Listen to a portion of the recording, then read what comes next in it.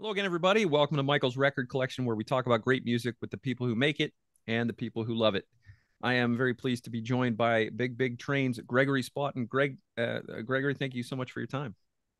Thank you very much, Michael. So we're here to talk about your new upcoming album, The Likes of Us. I've seen it called the 15th studio album. I've seen it called the 16th, and I don't know if those people are thinking that English Electric is parts one and two are Oh, two or one. But what do you think of it as? Your 15th or 16th? honestly, I have no idea. I gave up counting a long time ago.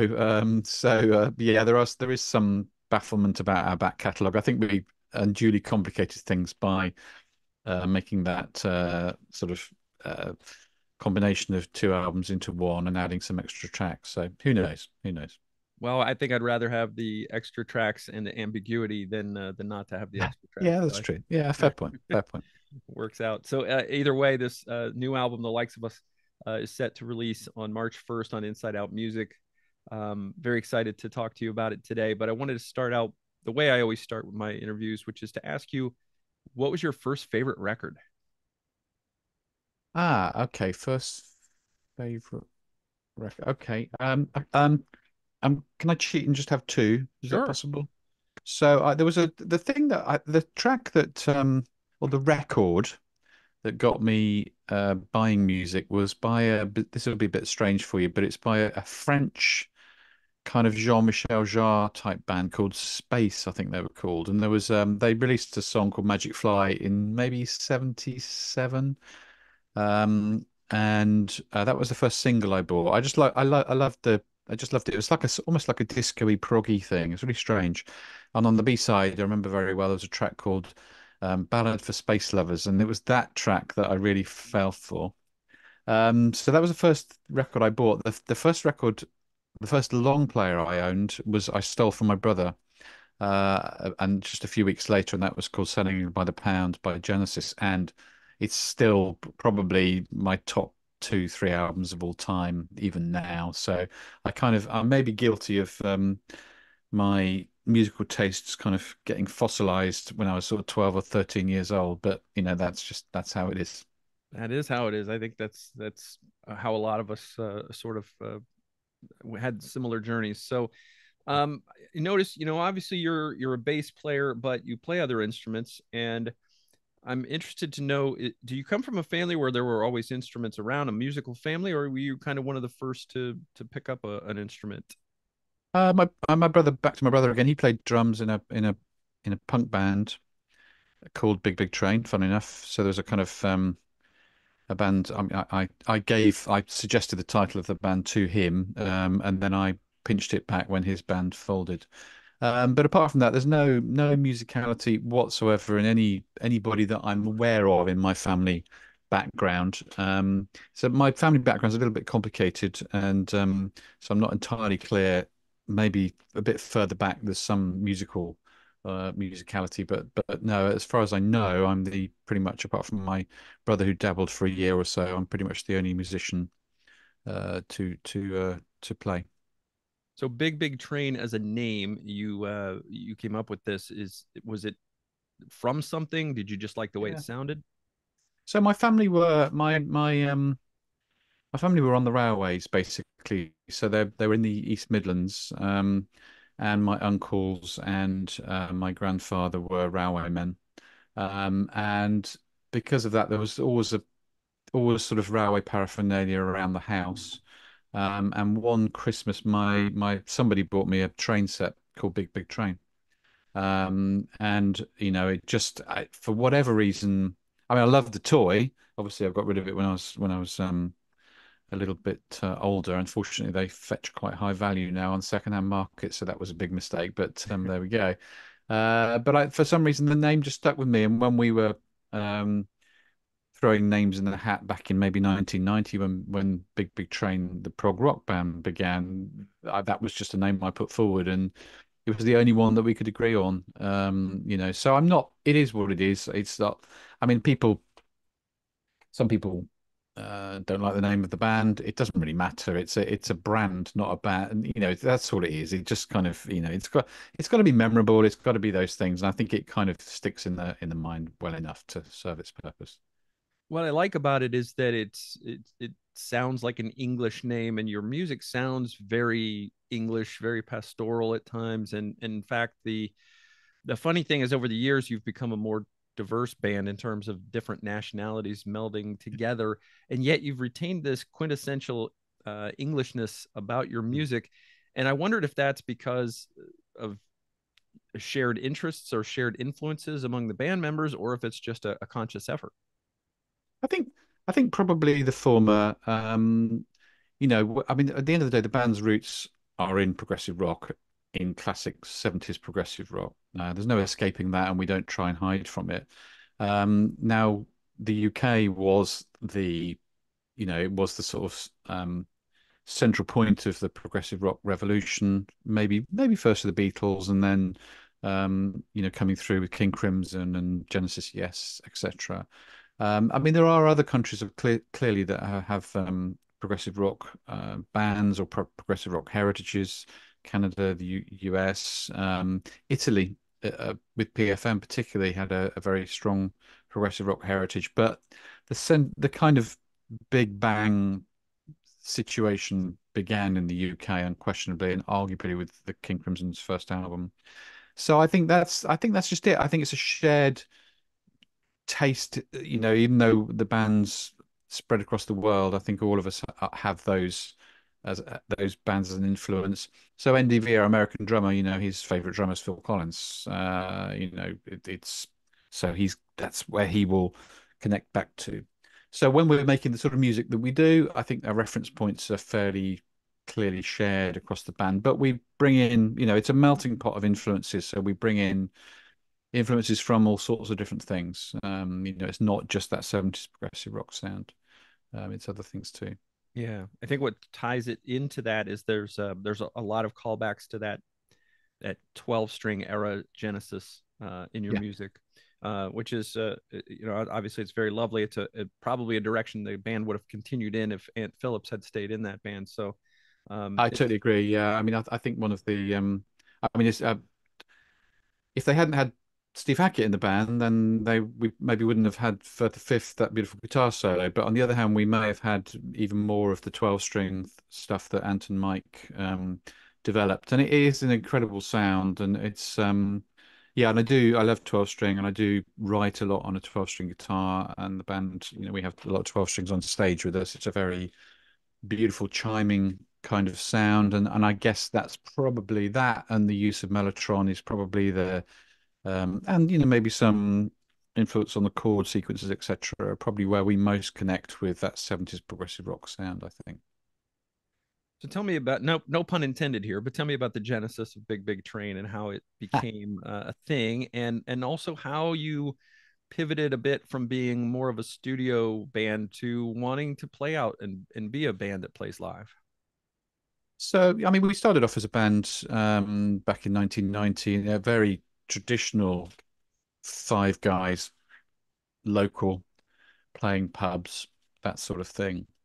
Um, but we didn't, I was still learning my trade as a songwriter, really, and we made a couple of albums. We got signed to a label run by a band in the UK called IQ, who were fairly big cheeses on the 80s sort of prog circuit. So we felt at home there.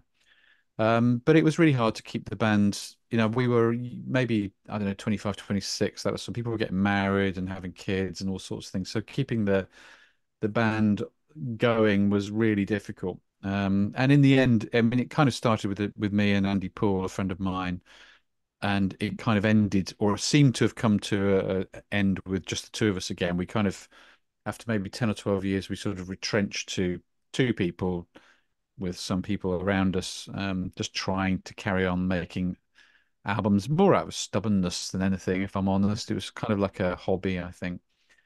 Then we got a new singer called Sean Filkins, and Sean had a good sort of proggy voice, and suddenly we started selling thousands of albums, and which from just a couple of hobbyists at home seemed to be a bit preposterous, really. But Sean certainly helped us along our way. And then in 2009, I'd written an album called The Underful Yard, and I suddenly had a phone call from our studio engineer, Rob Aubrey, and he said, I've got a singer here. You need this is the guy. This is I found the singer for Big Big Train." And I just said, "Well, I'm not looking for a new singer. We've got Sean." But he said, "No, you really need to listen to this guy." So, and his name was David Longdon, and so I listened to what David had recorded in the studio for a solo album for one of the IQ band members, and thought, okay, this guy's got a really soulful voice that would work with my music. And so I started a kind of long distance relationship with him, just on the phone, just getting to know him, thinking, do I want to get to work with this guy? And then took I think probably the only really hard decision I've made in my life with regard to music, and that was to let Sean go and to bring David on board. I'm not proud of myself for it, but I just thought at that point in time, it was time to really try to do the most with my music. I could see there was a good sense of direction, but I wanted to kind of, start to make some headway with it. And then we put that album out, The Wonderful Yard, and suddenly it started selling in the tens of thousands of copies. And it's still one of our biggest selling records.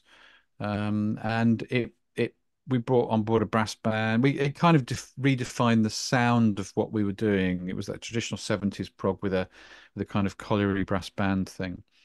It took off from there, and about 3 or 4 years later, we started to think, okay, there's a lot of people who want to see us play. I mean, clearly was an audience. It wasn't just a figment of our imagination. Yeah. And so we decided to play live in 2015, and suddenly we were back in front of an audience, which to my, which was it was a long time since I played a gig. It was maybe, I don't know, 15 years. So getting back on stage was a bit of a shock to me. But I really, I began to really enjoy it, and I just could again see professionally it was becoming a career, basically. Yeah. And that's where we were headed. We were moving forward, and then, as you know, David sadly passed away a couple of years ago, so we've had to go through another change. But that's the kind of story of the band in a nutshell. Without bringing it right up to date, that's where we were.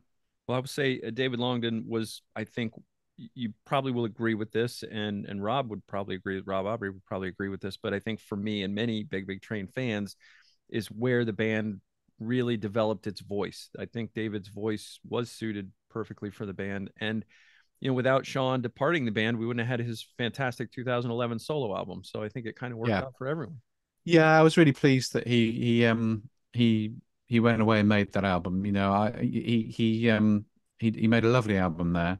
I think he's kind of drifted out of music recently, but I'm pleased that he made a statement of his own on that basis. And we talk now, me and Sean. We bumped into a car park bumped into each other in a car park a few years ago, and we sort of locked eyes, and I thought, oh, this could be trouble. Quite a big guy, Sean. But there was enough water under the bridge for us to both see that, what had happened and why we did what we did, or why I did what I did. But yeah, David, unquestionably, from the Wonderful Yard on, I think we'd found a way. I mean, it took me. I was quite a slow starter with songwriting, and while some of my early efforts were pretty good, I really it was kind of on that album. I think that I'm a kind of studier of things, and I really tried to learn the craft, and that songwriting is a craft. There's no question. You can't just chuck stuff together. You've got a craft to it. And I think it came to fruition on that album. And then David became just as important a co-writer, and then we got Record and NDV on board. And yeah, and suddenly, well, I mean, it was like a Pinocchio story, really. The kind of the band started off as a real band, then we became a studio project, and then we became, the Pinocchio thing, we became a real band again. And I still remember that first gig we did in 2015. We came back, and I walked out onto the stage, and this sort of, I think people, it was a kind of disbelief that we were actually playing live, So there's this wall of noise came at us. Very moving, and we all sort of stood there looking around this room as everyone was just going mad. And that's before we'd actually played a note, It was and it was quite exciting. So yeah, that's it. And I've become, about 5 years ago, I mean, I had a day job until 5 years ago, and about 5 years ago I quit work and became a professional musician in my mid-50s, which is a slightly strange position to find oneself in. But I've always said to my kids, don't ever think life hasn't got surprises for you, and they could be bad surprises or they could be good surprises. And so, I've kind of lived with that over the last 2 or 3 years, where I've had some really shocking things happening and also some positive things happening as well. So I just have to accept that's how life is. It's Mhm. there's a surprise around every corner. Yeah, the likes of us touches on some of that. Yeah, it does. This is your first album with new singer Alberto Bravin, who came from PFM after David Longdon's untimely and tragic passing. Did you always know that Big Train would continue after David's death, or was there some question about it? No, it's a huge question. I mean, in fact, I couldn't even contemplate it to start with. It seemed. I mean, the whole I cannot. Um, the thing is that David wasn't ill, so there was no. It was just that it was an accidental death, and so therefore there's no you've got no preparation, you've got no thoughts about what you're going to do or how you're going to respond to this sudden shocking situation. David's partner Sarah reminded me that she'd had conversations with David to say, look, if something ever happened to me, make sure Big Train carries on. So I felt like we had his blessing and Sarah's blessing, and that was important to me. But on the other hand, I wasn't, I just thought myself, maybe this is, how many bands have been through the loss of such an important figure and managed to carry on. I was scratching my head thinking about, and there are examples. There's AC/DC, which was able to continue, but there are other examples like the Doors where it really it didn't work for them at all. But I mean, basically, what happened is there was a meeting between me, Rickard, and NDV, and so NDV and Rickard were the two guys that have been my close bandmates since 2009 or so, and our manager as well. And I went into that call thinking, actually, I do want to see if we can carry the band on, but the thing was, if either of them were out, either Rickard or NDV couldn't, then that was it for me. But we all felt the same. We all felt, look, we've all put our heart and soul into this music over the last few years, and we thought as long as we can find the right guy or girl, the right person to as a new singer, then we'll give it a go. We'll see what happens. So that's when we started the discussions around who we would get into to be our new singer. Tell me about Alberto joining the band. This is a person who his voice obviously is different from David's, but it's not a sea change. It's not a complete 180, and it's Yeah. also a voice that I feel is very similar. It has some very similar characteristics to Nick's voice. So when there's harmonizing, there's a very close ability to meld those voices together. Yeah, the harmonies are really beautiful, and I mean we're very lucky with singers in the band. We've got Oscar and we've got Claire and NDV and Rico. They can all sing as front persons on their own. So there's a lot of, as you've heard on the album, there's a lot of sort of big harmony moments there. Um, I saw him playing with PFM. I was just like, wow, I didn't know who he was. In fact, at the time he had short hair, so that was 2015. So I was just watching PFM, and I know the backstory of the band, but I didn't know who this young singer who stood at the back of the stage behind a keyboard was, and he was singing the more technically difficult songs. And I just thought, okay, this guy's amazing. So I just wrote in fact, I didn't write his name down. I didn't know what his name was, but I just wrote PFM singer on my phone because I've been thinking for many years I might do a solo thing, and who would I like to work with. So I kept a list of names, different musicians and stuff on my phone. So when we decided to really start looking for a new singer, Alberto was literally the first name on my list. I had subsequently found out what his name was. That's But important. actually, he hadn't got much of a social media profile, so tracking him down was quite difficult. In the end, I managed to get an email through to him, and it was a phishing email. It wasn't like, would you audition for Big Train? It was, have you ever heard of Big Train?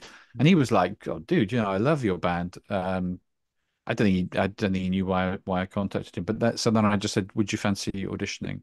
And that was a big decision for him because at the end of the day, okay, in PFM he was the vocalist, keyboard player, and the band was run by some of the older band members. But it is the greatest progressive rock band in Italy, and they were doing, one year they did like 120 gigs, so he was really busy with them. So it was a big decision for him, even if he'd passed the audition. Did he want to join a band that hasn't quite got the reach of PFM, or certainly the backstory of PFM? Anyway, I mean, we auditioned quite a few people. Alberto was the strongest audition for me. I've told the story before, but one of the most important things was I was just listening to one of the audition things of one of the new songs actually, which is on the new album, and my wife walked into the room, and Alberta's voice was the one that was, and she just stopped and said him, and that was really interesting for me because I thought that's because Kathy's not a prog, my wife's not a prog head, she Hmm. just likes good music, and I thought, okay, so this is a voice that I think can cross that divide from the prog audience to just a more general audience, which is really important because I think one of the mistakes that progressive rock bands, more contemporary progressive rock bands make, some of them, is that they don't focus on the quality of the vocal performance. They have kind of vocalists rather than singers. Whereas if you go back to the classic prog bands of the 70s, John Anderson, Peter Gabriel, Phil Collins, John Wetton, they were real singers. And they could have sung in a pop band, they could have sung in a prog band, they could have sung in the Beatles, whatever. And I think it's really important if your music is complex and it's lengthy and you're asking a lot from listeners, at the end of the day, it is rock music. And I think it's therefore important to have points within it that will grab you fairly instantly. So that was a big moment for me when Kathy was going him. I do trust my wife's judgment. And also from the other side of the coin, Alberta's wife Nicole was pushing him too. She was saying, "This is a great opportunity. You need to go for this and do the audition quickly. Don't spend weeks doing it, like perfectionist stuff. Just get it back to them because they want to hear what you can do." So that just goes to show partners, wives, husbands, really important in personalities in musicians' lives, in everyone's lives, I know, but they Hmm. the advice that they give to us when we're sort of kind of in the middle of things, it can help just to clear the fog a little bit, I think, and just get to the point. So, yeah, he passed the auditions. I started to meet him on Zoom like this because he's in Italy and I'm in the UK, and started to develop a friendship with him. He came over to kind of meet the rest of the band and do a photo shoot and all those sort of things, and then we took it from there really. And he's been brilliant. He's a great guy. He's a really great human being. He's had to step into some big shoes with the loss of David. He's been very respectful of the backstory of the band. Hmm. But he's starting to find his own, we played quite a few shows last year, and his own personality is coming out now. And that's lovely to see because I'm just stood there watching him just sort of grow as a front man. So yeah, it's been, I've been through some tough times, and I try to take joy and pleasure in life where I can. And watching Alberto, my friendship with him growing and watching him grow as a frontman's been a real dear thing for me. So let's talk about this record a little bit. You're on Inside Out Music now. You were um, staunchly independent, and now you're Yeah. on Inside Out to get a little bit more exposure. How has that transition been for the band? It's been absolutely brilliant. I mean, yes, we have been very staunchly independent, and I have to be honest, a little bit reluctant, very careful, didn't want to lose our control and all those things. But they've been awesome. I'd got to know Thomas Warber, who's the kind of head honcho there, over the years anyway. He's a very plain speaking German guy, as German guys can be, and I value that. He just says what he thinks, but doesn't hide it. And I mean, English people tend to kind of say what they don't think almost, and you sort of get there eventually. But he's just like straight to the point. So, and at this stage of my life, I think that's great. And yeah, we've got an A&R guy called Freddie who's just awesome, and we were up at Sony Music last week, and just in the offices and chatting to them, and they're just completely behind us, and they're not trying to change us. They know what they've signed, they know what we can deliver, um, and we've got this album coming out soon. We've got a live Blu-ray coming out later in the year as well. Again, that'll be through Inside Out. So, and then the other important thing is, so Sony in Japan, Inside Out's underneath Sony, they've got completely behind this release too. So therefore, we'll be getting a dedicated release in Japan, the Japanese language bonus track, which was fun to do. So I just feel that we've got a bit more heft behind us. You know, I feel the transition's been very natural, but I feel we've just got some industry push now, which is good for the band, I think. Yeah, and the good thing about Inside Out is they know, they understand progressive rock, they understand the audience, and they understand the music, and that's famously not been the case with a lot of record labels. I totally agree. That's it. And you know, I mean, when you read the history of rock music, it's extraordinary how labels can be so short-sighted. And as progressive rock began to sort of fall away from you know, from popular, well, actually it was as popular as ever, but the labels were pushing for, you know, new things, new wave music. The way they were trying to push bands that were great at doing what they did into something that they were not so good at. It was just madness, but it was just short-sightedness. And same thing happened in the 80s. You know, the 80s, the sort of second generation of prog rock bands came through. Quite a big scene in the UK, not elsewhere, but in the UK it was big with Marillion and all those other bands. But again, they were pushing the bands to be things that they weren't, and you end up with a just not so good vibe, not such a good album, all those sort of things. And I think record labels have learned that over the years, and I can't speak more highly of Inside Out. You know, they've been great. So for this record, you guys got together in Trieste, Italy, at an urban recording, and you recorded this together as a band, and rather than file sharing. How long had it been since you had ever recorded a record like that? Well, we actually being all in the studio together at the same time, probably not since 1997 or something. You know, it's a long time since we worked old school. I mean, we'd always, you know, it wasn't like it was all file sharing. So when NDV would often record the drums in the UK, and we'd all be in the studio with him, and you know, shouting out suggestions, bit more hi hat there, Nick. You know, that sort of stuff. So we were often together, but actually just recording an album all in the room together. I don't remember doing that for 20 years. You know, it's an incredibly long time. So we're embracing change and difference, and you know, it's something that I've been wanting to do for a long time. We had to find the right studio, and Albie lives in Trieste and suggested Urban. Important thing is got a big recording room there, so therefore we could all set up as a band. And we were just literally, you know, staring each other in the eye and recording in a big room like bands used to do in the 70s. And I feel that's given the album a bit more of an edge to it. But more importantly, it was two things. One is we could change arrangements just on a dime. You know, we would immediately just say we'd stop a song, you know, 15 minutes into a 17-minute song or something, and say, can we try this bit like this? And then we could just communicate like human beings rather than across the internet, where it may be 20 emails before you get to your point. And then we could just change something like that. Absolutely perfect. And the other thing was, I think it was the making of the band when we needed time together. And it was the making of us, you know, the remaking of us, I suppose, because we could just work for 2 or 3 hours, go for a beer, come straight back in, do some more work, go for a beer. You know, you were 150 yards away from the city centre. So it was a wonderful environment, really. And yeah, I mean, I don't think we'll ever go back to recording an album remotely again. I think we'll always be in the studio together now from this point on. How does a big train song start? How does the writing of a new song begin? Is it you? Is it anyone in the band contributing an idea? Yeah, it's a very good question, actually. So it could be any of us, yeah. And you know, sometimes you're working and you're not necessarily writing for Big Train.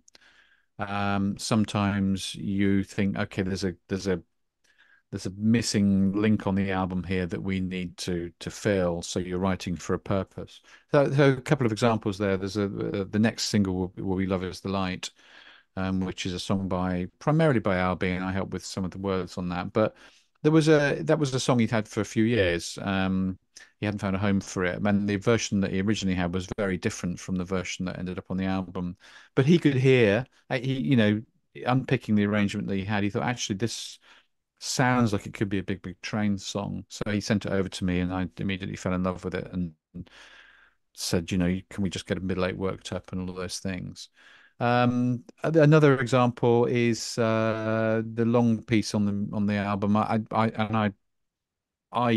We all knew that we needed there was something missing. We had about 45 minutes for the album, but we needed another track, not necessarily a long track, but we just felt we needed something else. So I wrote that in. I had a couple of months in Rome, and I wrote that in Rome. I just bought a two-string guitar first day I was there, and spent 2 months writing it. I had a bit of music from NDV, and I sort of wrapped the writing around it. And I just, I mean, and honestly, it was written and sung into an iPhone, and that's how the others were hearing it. It was not the elaborate arrangement you've got now developed later on. It was as humble as you can be, just one man who can't really sing very well, singing into a phone and with a guitar. And that was it, like busking, some ideas and stuff. So that's, I mean, there's various routes, and some things will arrive really fully formed, and some things will be much more sketched out. And can you do something with this? Can you take that away? That sort of thing. So there's various ways we go about it. And what about lyrics? Like, is everyone involved in lyrics, or is it one primary lyricist? They are. I'm probably the primary lyricist. NDV wrote the lyrics on one song called Oblivion, and Albie's lyrics are on the album as well. Because for a couple of his songs, well, certainly for Love Is the Light, he had the draft lyrics, but he wanted me to help him finish them off. So that's a co-write on lyrics. But otherwise, I think everything is mine, I think, if that's right. So generally, I'm one of the key sort of lyric writers, I suppose. And Hmm. well, one of the other songs that was co-write with Albie was called Miramare, and he gave me the idea for the song.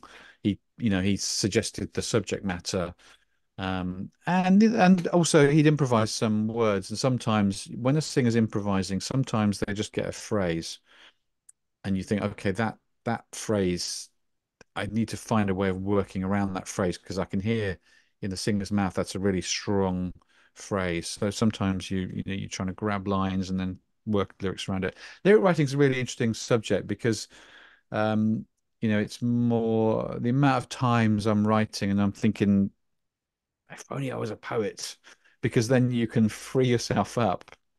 Uh, with lyric writing, you've got to think about a number of different things. And of course, there's the kind of meter of the song, but also how does it sound in the singer's mouth?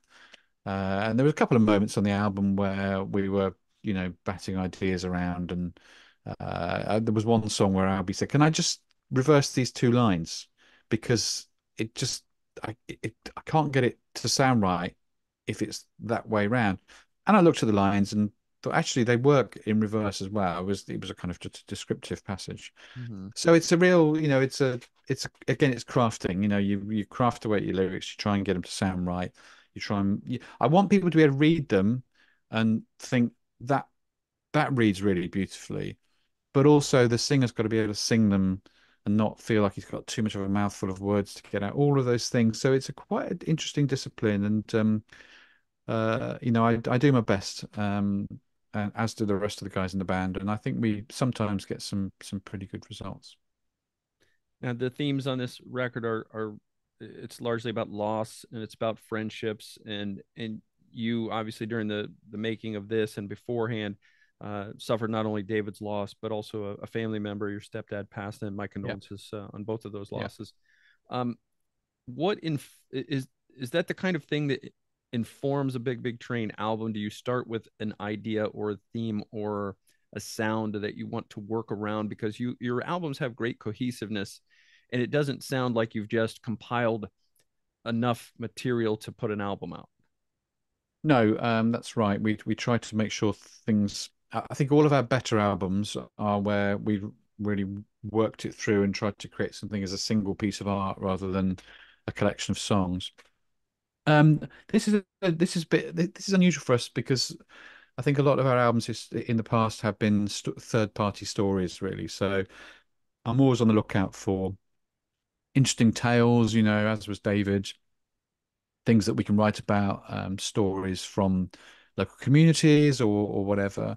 But this album, with the exception of Miramare, which is a story based in Trieste, a history story in Trieste, um, the rest of it is incredibly personal, and it was simply that at this point with the two major losses I've had in my life, and also Alberto had been through a tough time in his personal life as well.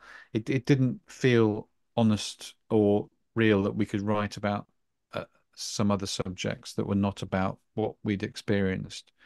So that was it, and that's the thing. This album is a much more personal thing, and I hope people will respond to it in a way that we did when we were recording it. We got very emotionally engaged when we were recording the album, because it is from the heart, this one.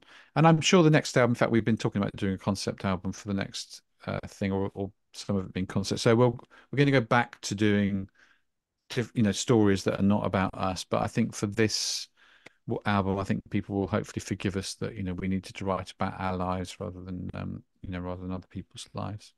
I know not only do I think they'll forgive you, but I'm sure that when you started taking the stage with Alberto, your fans were extremely supportive of just having you back and knowing what you'd all been through because you'd been through the same thing that they'd been through. They lost David as much as you guys did.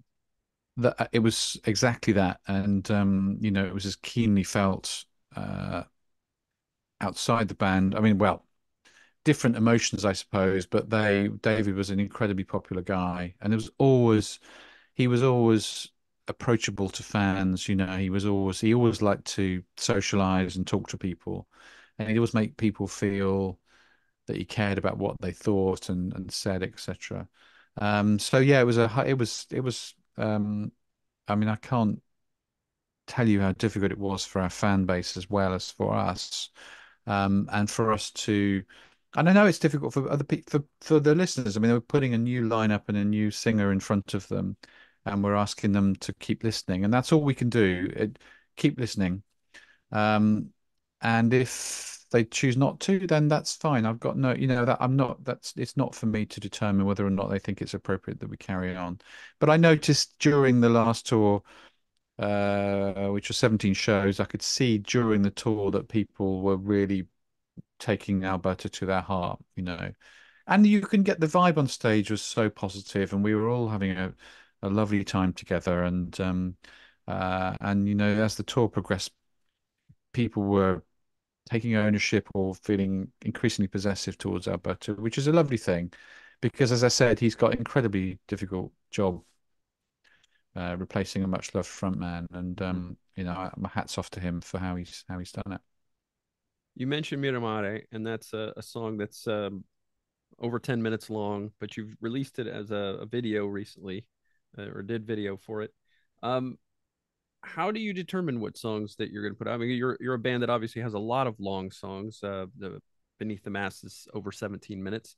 How do you determine which songs, or is that a label thing since joining Inside Out? I think it was a discussion between us and the label.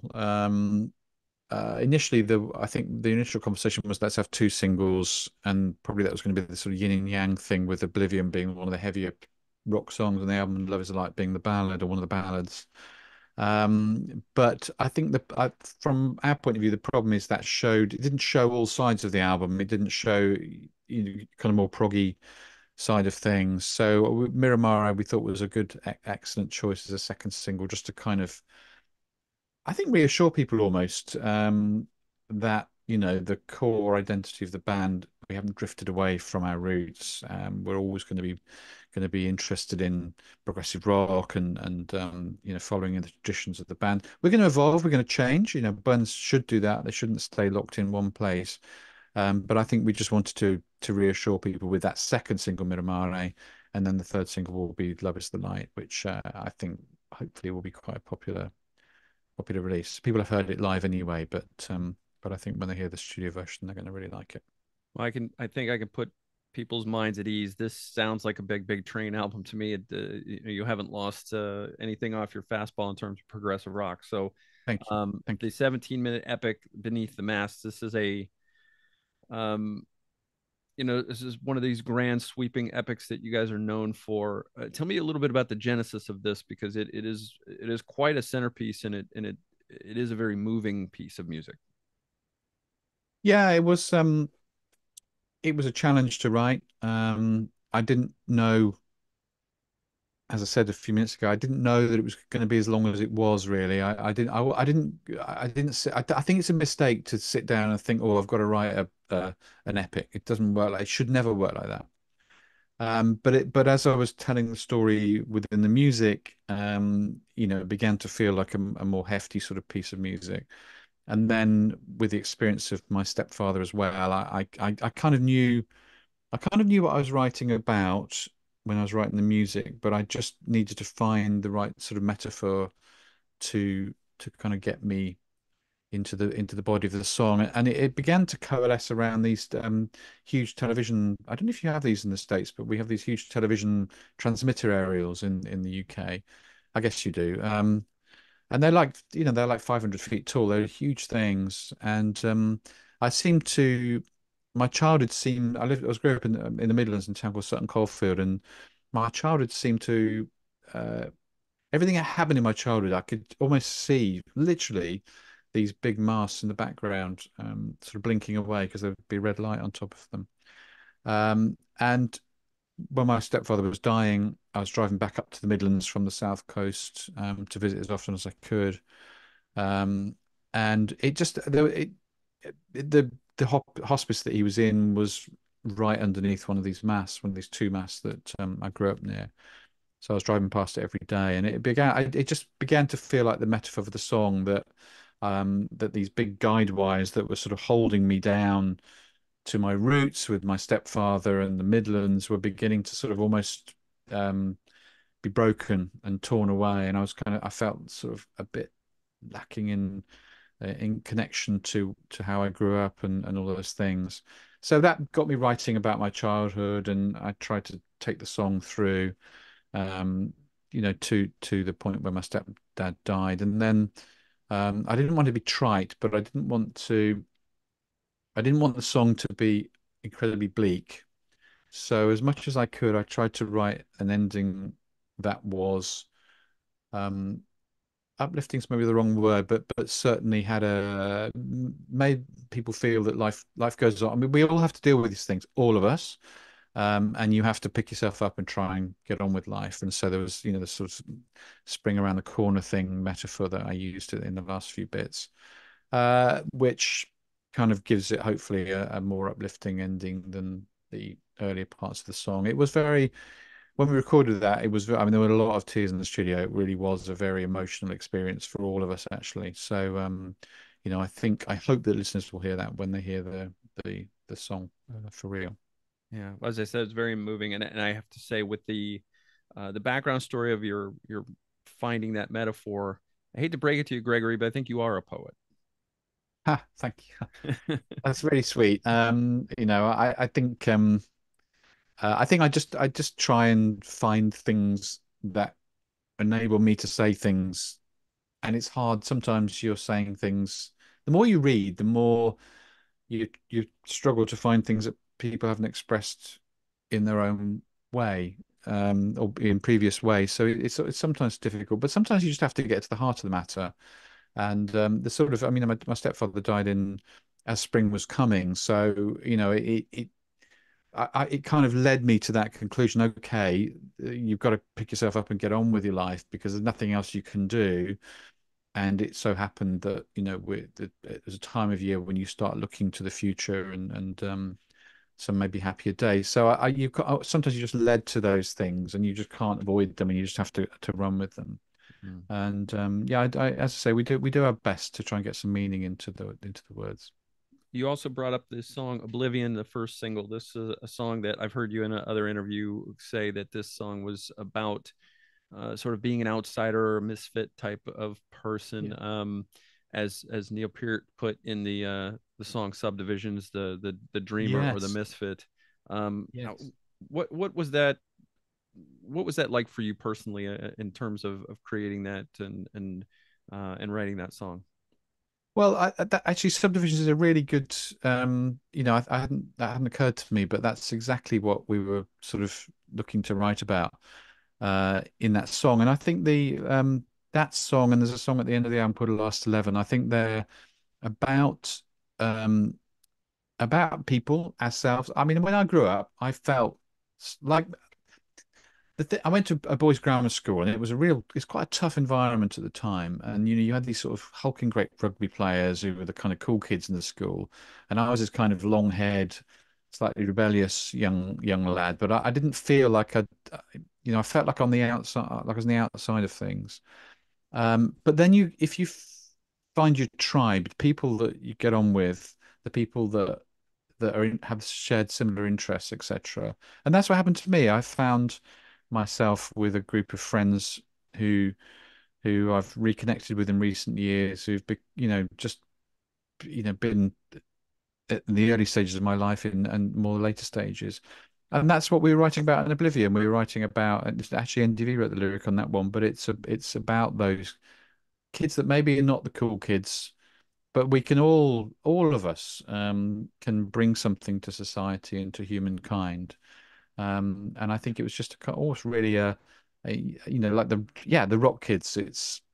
I was reading Geddy Lee's autobiography recently, and he talks about it. He's a Yeah, Jewish upbringing, so very much an outsider in its in the place that he was being brought up, and also into rock music. So again, that sort of feeling of being an outsider but finding your bandmates, your tribe, all those things. So that's what we were trying to do on that song and on Bookmarks, was just to kind of really say to people, sorry, that song and on Last 11, just to really say to people, there are other people out there that are like you, and if you find them, you can thrive.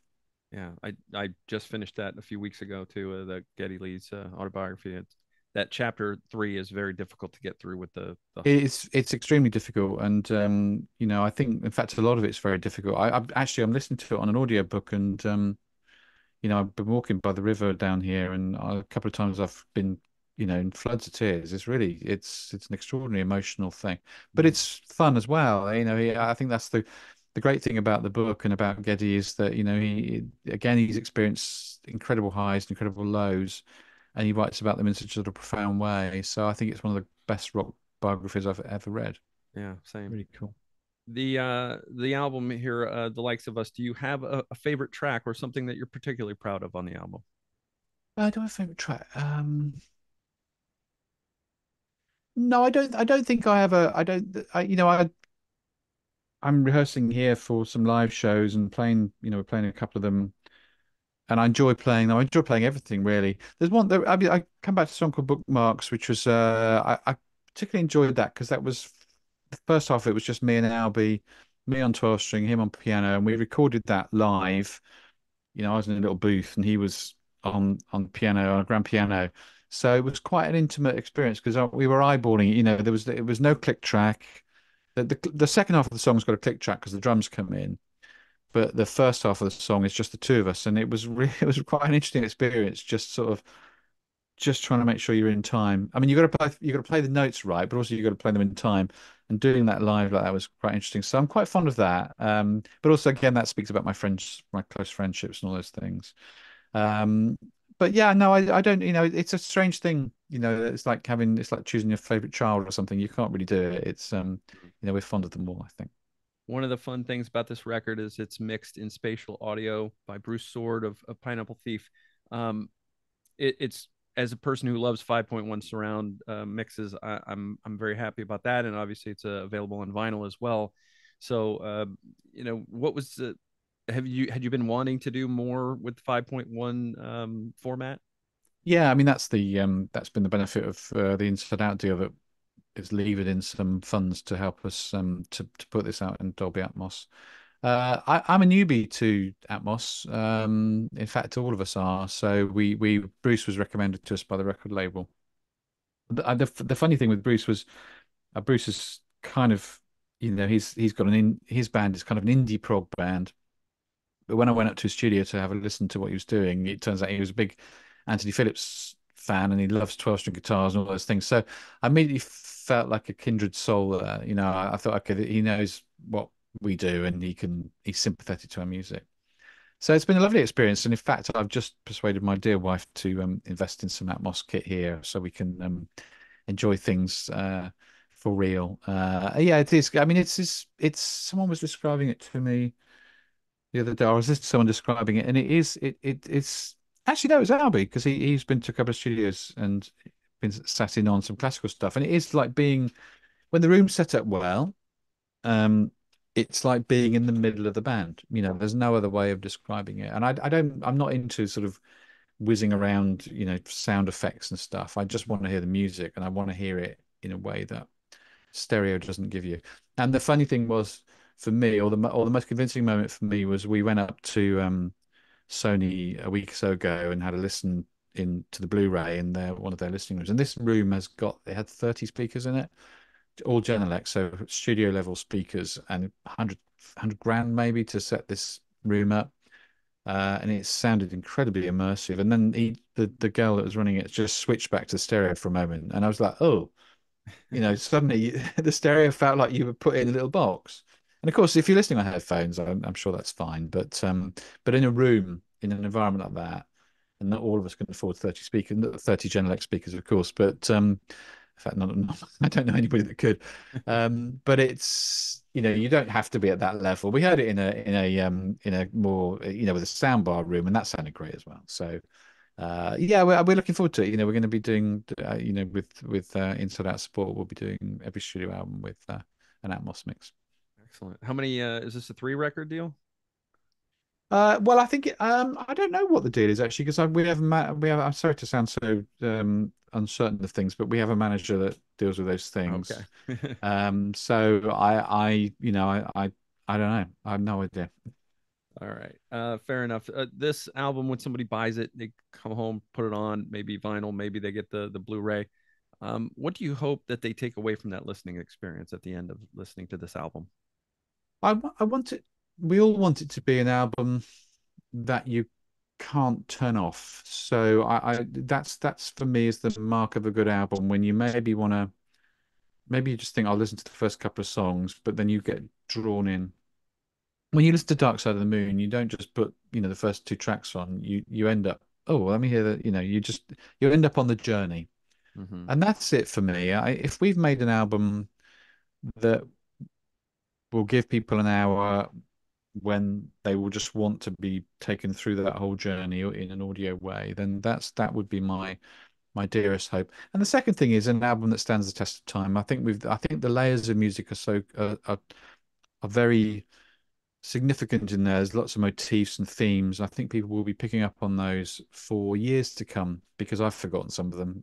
To be honest, there's a lot going on there. So I hope, like Sending England by the Pound, I hope it's an album that people will. I'm not trying to compare it to Sending by the Pound. I would never be so rude. That's a masterpiece. But I hope it's an album that people will put on in the next few years and think, actually, oh, I've discovered something new here. I've heard it 50 times and there's still something coming to me. That's what we'd like, I think. That's the mark of a great album, I think. Something that can surprise you years after you first heard it. Yes, exactly. Exactly. Well, I know one cool thing is that you're going to have some live dates on this side of the pond. I had Nick DiVirgilio on the show about probably a month and a half ago, and he talked about how great it was that you guys finally had to make the transatlantic flight to the U.S. And I'm trying to get up to at least one of the New Jersey shows because I live in Florida. You're not coming anywhere near No, me, sorry about that. but that's okay. The tough part is I have Steve Hackett tickets on the Monday after you guys play in New Jersey, so it's going to be a quick turnaround for me. Okay. Oh, what's for Steve Hackett tickets in Florida? Yes, yes. Oh yeah, crikey, that is a quick turnaround, isn't it? Yeah. So yes, okay, all right. Well, But hopefully I I'll be hope, able to get to catch you because I haven't been able yeah, to. I hope to meet you in the flesh there. It'd be good to see you. Uh, Gregory Spawton, this has been a lot of fun for me. Thank you so much for telling me about The Likes of Us. Comes out March 1st on Inside Out Music. Uh, I wish you nothing but the best of success. David is gone, but Alberto does a great job, and it sounds like a big train album. It sounds like a very good big train album. So thank you for telling me about it. Thank you, Michael. I appreciate that. Thanks for your time.